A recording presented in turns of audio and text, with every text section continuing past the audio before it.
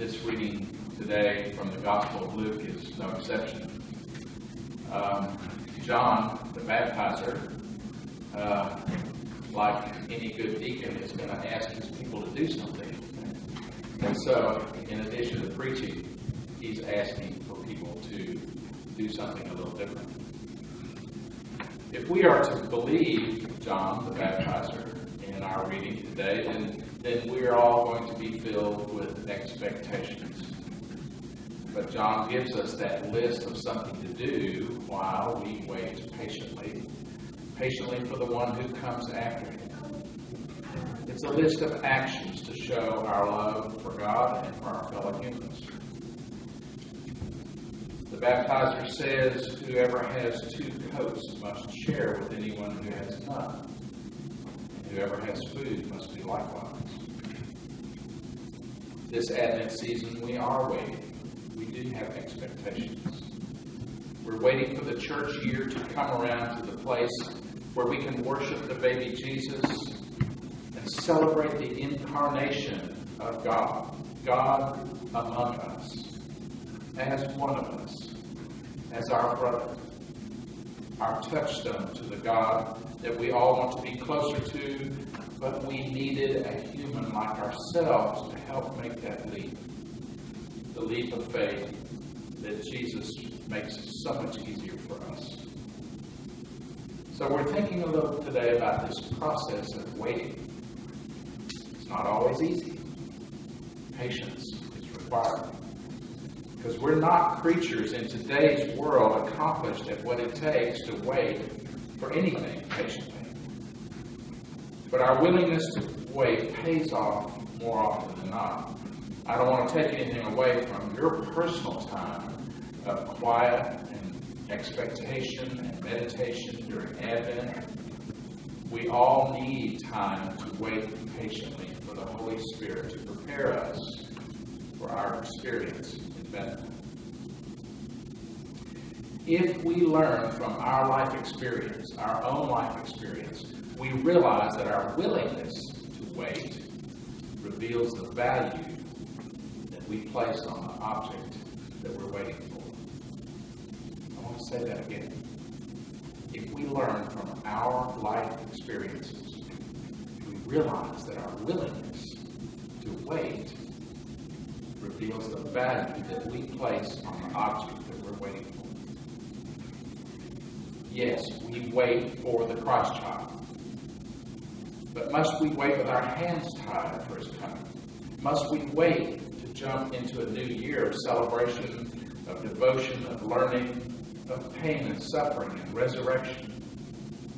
There's much work to do that Jesus asks us to do each and every day as we go along.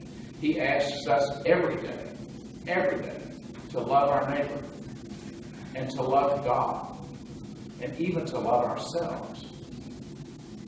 Waiting doesn't mean that we have to quit acting in God's name. So what are we waiting for? Well, we're used to waiting for many things. We wait for the traffic to start moving again. We wait for our friend to show up for lunch. We wait for the birth of the newest member of our family. We wait for our favorite movie to open at the theaters. We wait for medical tests that we hope will bring knowledge and closure to our worries. We wait for someone to remind us to give that coat to the Union Gospel Mission. We wait to see if we make a good break this semester. But waiting by itself is not really action. We have to show up for that lunch. We have to get into that traffic that finally gets us to our destination. And we have to go to the laboratory, the hospital, to have that test run. We can start digging now through our closets for the coat that we will share before winter really sets in. We show up for class and take that final exam. We act so that the waiting is not so hard. We don't put our lives on hold hoping that something will happen. We don't sit at home and worry about what will be if we can get out and do something about it. Jesus does not want us to sit and wait. What are you waiting for? He would say. Matthew chapter 24 says it all to me about how we should wait. Keep awake, therefore, for you do not know on what day your Lord is coming. But understand this, if the owner of the house had known in what part of the night the thief was coming, he would have stayed awake and would not have let his house be broken into.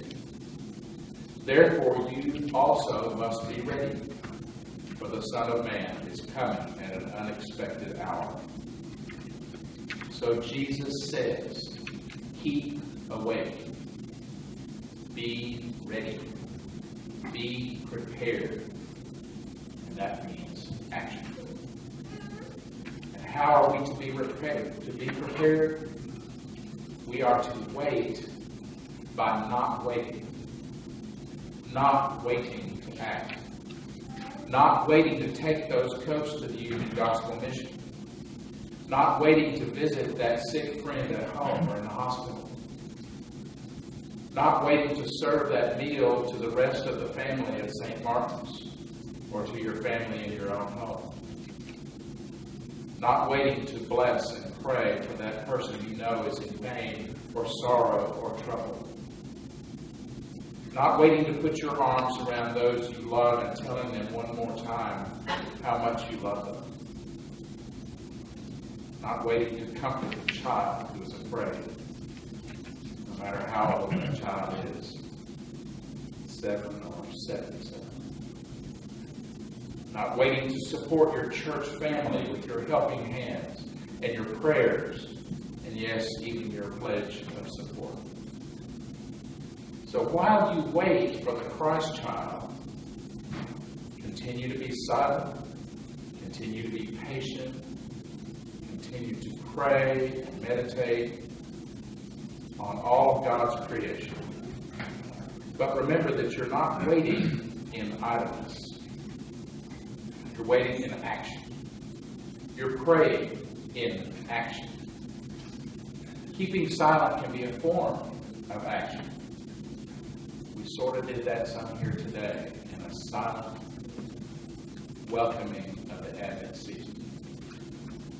You are becoming in silence what God plans for you to be. And you are also coming in action to be what God plans for you to be. Remember, waiting is not something we do just to get what we want. Waiting is part of a process. The process of becoming what God wants us to be.